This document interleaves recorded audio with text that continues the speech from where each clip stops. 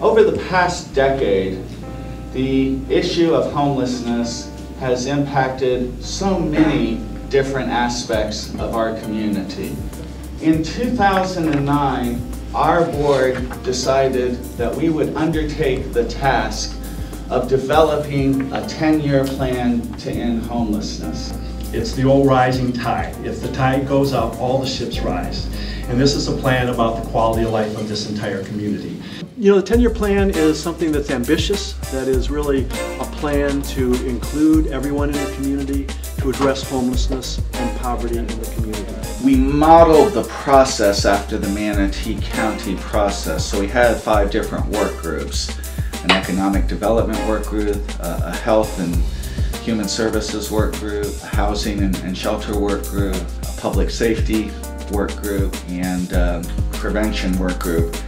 And I think what this is doing is really the first step, and that is coordinating all the care. If we all showed up and tried to do things individually, we won't have the same benefit as if we joined hands and did something together. It was very important to me that we have as many homeless citizens as possible participate in the process, and that was one of the great successes. We probably had around 100 homeless citizens who participated at one time or another. With the planning process, it's really being grassroots. I mean, we invited the community, they came, there's a lot of expertise in the community, you know, and experience, very educated people. I really felt like there's enough juice and intellectual capacity in this community to come up with real-life solutions. What was so beautiful about that is that it was a forum for people to express great ideas, and then we have to figure out a way to actualize them.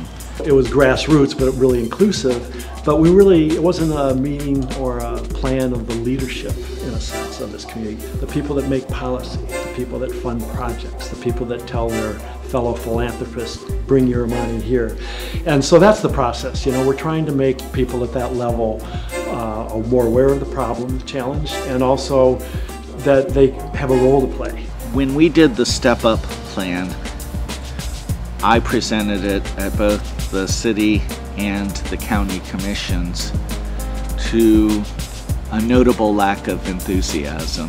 I think that there were a lot of new ideas that it took leadership time to absorb, and so their initial reaction was, well, we don't know if we like this idea, we don't know if we want to do this, we don't know, we want more proof, we want to know more about how you did your study.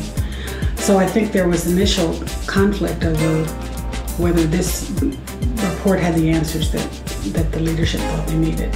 At the city level, we received nothing more really than a pat on the back and telling us to stay in touch. The county had been a full partner in the process of developing the Step Up plan. Now, they made it clear all along that this was not a Sarasota County plan, this was a Suncoast Partnership plan, but they did provide support and assistance, and I expected more from the county when we presented the plan. The bottom line was the county commission and the city council did not get behind the Step Up plan, and they chose instead to start a new planning process with Dr. Marbut. Rather than fight that, because there's really nothing we could do one way or the other, we decided to participate. So Dr. Marbut received a full copy of the Step Up plan as part of his review. And I think you see a lot of things woven through his report that match the things that were found during the Step Up process. So it hasn't been lost, it's been integrated into this newer plan. It's there as a resource right now. It is still available on the internet. I still have hard copies available. I am disappointed in even my own efforts. While I was helping to lead that, I promised everybody that this would not be a plan that sat on a shelf. It was never our intention to come up with a set of guidelines that would sit on a shelf somewhere. I promised that it would be a living plan that would engage the community and provide direction. And that is why we have decided to call our plan Step Up Sarasota. We are asking every member of Sarasota County to step up to the plate to work with us, to help us build emergency shelters, to help us realize the dream of truly affordable housing in our community.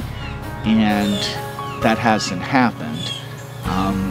The time came for me to leave the Suncoast Partnership, and right now the partnership is not actively promoting the 10-year plan.